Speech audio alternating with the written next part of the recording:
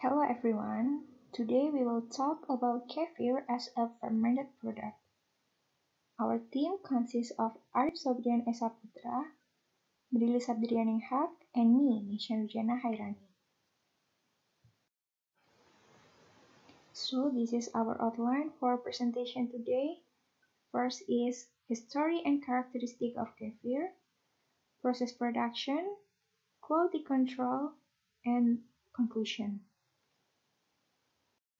Before we're going to talk about the history of kefir, we must know what is the definition of kefir. Kefir is fermented milk made from milk and kefir grain. Kefir grains consist of protein and polysaccharide matrix containing different species of yeast, lactic acid bacteria, acetic acid bacteria, and mycelial fungi. The word kefir is based on Turkish word kif, means pleasant taste due to overall sense of health and well-being when consumed. Then let's talk about the history of kefir. It's believed that kefir originated from Caucasus Mountains in the former Soviet Union in Central Asia and has been consumed for thousands of years due to its beneficial to health. Historically, kefir grains were considered as gift from Allah among the Muslim people of the Caucasian Mountains. Before 2000 years BC, the grain were passed down from generation to generation among the tribes of Caucasus and considered a source of family wealth. And since the 19th century, kefir has become a favorite drink in Russia after Dr. Eli Mechnikov revealed the result of his research on the health benefit of fermented milk products and lactic acid bacteria. Kefir became popular in the 20th century when scientists first studied claims about their contribution to better health and increased longevity. Traditional authentic kefir can be prepared by culturing fresh or pasteurized milk with kefir grain inside the skin bag. Next is the characteristic of kefir. Kefir is fermented milk products that contains low alcohol and carbonate produced by kefir grains. Kefir can be categorized as functional food with typical taste and flavor. Kefir grains are a mixture of various microflora, mostly lactic acid bacteria, LAB, and yeast, which is symbiotically responsible for the fermentation process to produce lactic acid and alcohol. Kefir grain consists of complex LAB and yeast, namely Lactobacillus, Lactococcus, Leuconostoc, Streptococcus spp, and yeast includes Cluveromyces, Saccharomyces, and Torula in a protein polysaccharide matrix. Kefir grains grow during fermentation process. Peptides and exopolysaccharide, the bioactive components which act as anti-carcinogenic, anti-mutagenetic, and antiviral substance were formed during fermentation. The characteristics of kefir depend on the duration of fermentation, the medium used, fermentation temperature, the type of lactic acid bacteria and the yeast, and the ratio of kefir grain with milk. The acid test of kefir is caused by lactic acid, some effervescence due to carbon dioxide and alcohol concentration from the action of yeast cell in the grains. Characteristic of gold milk kefir have pH value of 5.4, lactic acid 0.14%, and ethanol content of 0.69%. The weight gain of kefir grain was 7.21%, and the total of lactic acid bacteria was 1.64 times 10 ranked 7 CFU per milli. Sensory quality had 4 of color scale white, 3.5 of smell scale kefir scan, 4.9 of taste scale not acid, and 3.5 of preference scale. The best gold milk kefir can be produced by the addition of 2% kefir grain based on physicochemical, microbiological, and sensory characteristics. Generally, kefir is made from cow's milk, but milk from Etawah grade goat is one of potential milk to be made into kefir as functional food product. Goat milk is better than cow's milk because it has smaller diameter of fat globules and has low allergenicity. Goat's milk has different fatty acid composition because it contains higher level of short and middle chain of fatty acid. Kefir process. Kefir uses backsloping fermentation method. At general, kefir process is divided into two types. The first is conventional process, and the second is industrial process. These are the flowchart for conventional and industrial process manufacture. Kefir manufacture by industrial process divided into several steps. The first step is milk reception and distribution. The milk that used for kefir production made from whole milk, skim milk or part skim from cow, goat, or camel. The second step is milk storage. Milk storage due to make sure that milk used for kefir production should comply with low bacterial count, absence of pathogen or inhibitory substance. The third step is milk pasteurization. Milk pasteurized at 90 degrees Celsius to improve its microbiological quality. The next step is mother culture cultivation and preparation culture. The result of this process is kefir grain. Production kefir with pure culture to produce higher concentration of carbonyl compound and carbon dioxide to adapting kefir grain. Kefir grain consists of lactic acid bacteria and yeast that held together by kefiran. The next step is mass fermentation. Mass fermentation takes 18 until 24 hours to speed up the growth of microorganisms and metabolic change in milk composition. And then coagulum was separated from filtration process while the kefir is flowed into jar to packing and storage. The last step is packing.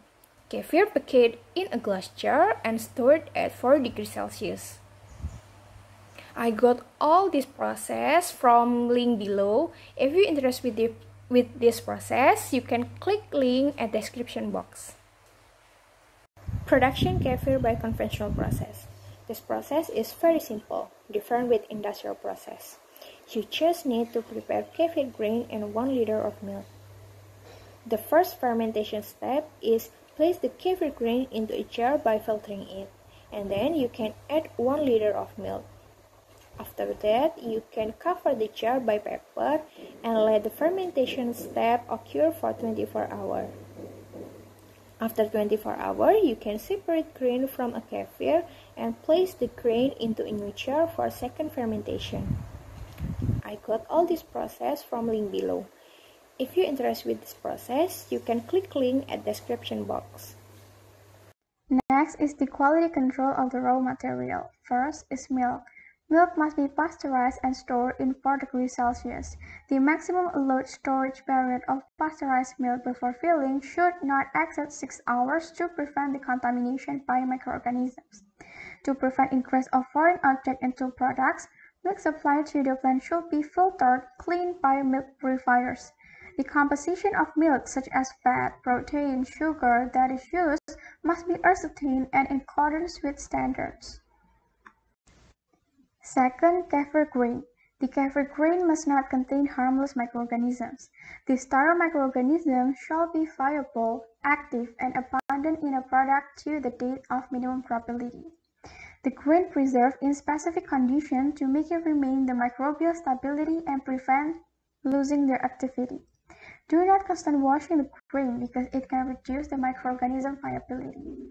Quality control of the processing technology. Kefir raw material is goat milk. The goat milk given heat pretreatment. The pretreatment is goat milk was produced by heating at 105 Celsius for 5 minutes with steam sterilizer, then cooled to a room temperature at 37 degrees Celsius. Heating process needed to ensure the raw material is safe from pathogen bacteria. 5 minutes is optimum time to sterilization of the goat milk. If the pretreatment is much more than 5 minutes, it can cause changing in protein structure of goat milk. In fermentation process, goat milk needs to cooling down in 37 Celsius after heating process. It aims to increase kefir grain effectivity because kefir grain can work optimum in room temperature. High temperature can make kefir grain or microorganism in fermentation process is die and can start fermentation process. Is incubation temperature. The incubation temperature is an important parameter in the manufacture of the final kefir, since it may enhance or inhibit the activity of a specific group of microorganisms. The result is the specific desirable or often undesirable flavors may develop.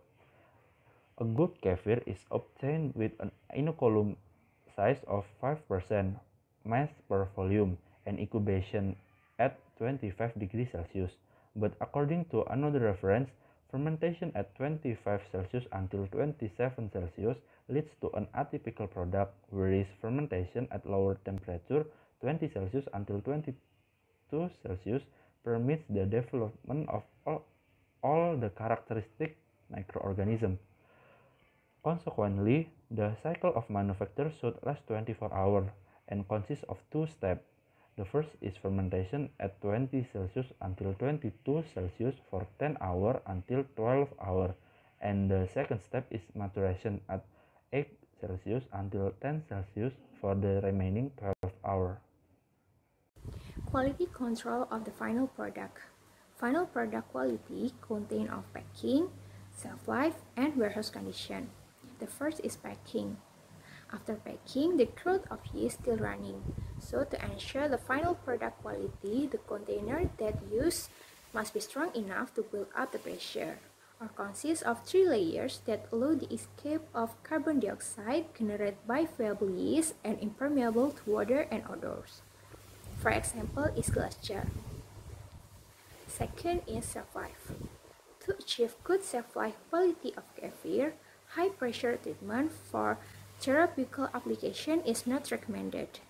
Industry usually use post-production treatment such as autoclaving, irradiation, ohmic heating, and high-pressure treatment. Type of packing material actually make kefir have a long shelf life. Last is warehouse condition. Kefir should be cooling after fermentation process to 4 until 6 degrees Celsius slowly within 10 until 12 hours to ensure its aroma and taste. Storage of kefir for 2 days prior to its consumption is recommended for better sensory qualities and highest viable population of Lactobacillus casei. Here's the conclusion based on the presentation. Kefir is fermented milk made from milk and kefir grain. Kefir grains consist of the mixture of the lactic acid bacteria and yeast. Kefir is produced using backsloping method, both industrial and traditional. Quality control of kefir depends on 3 factors. First, raw material, such as milk and kefir grains. Second, processing technologies such as heat pre-treatment, fermentation process, and incubation temperature. Third, final products such as packaging, shelf life, and warehouse conditions.